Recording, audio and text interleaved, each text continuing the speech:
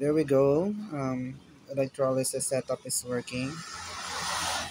I made it a little smaller, you can see, and it's murky. I don't know why, but it's working.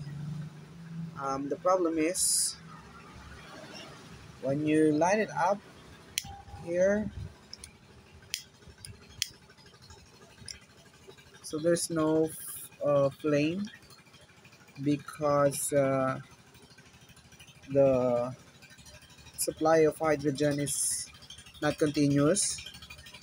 As you can see from the bubbles, this is one pocket, that's another pocket.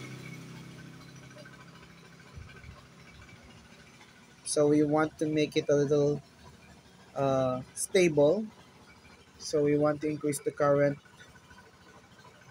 so that uh, the per second combustion can be sustained.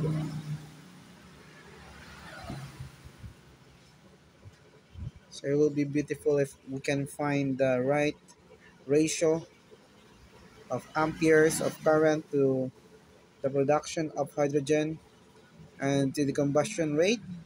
That must be equal. But if I think if we have more supply of hydrogen, then it will be easier. So another idea is to collect everything here, put it inside a bubble, and then or in a balloon, and then afterwards use it as a fuel.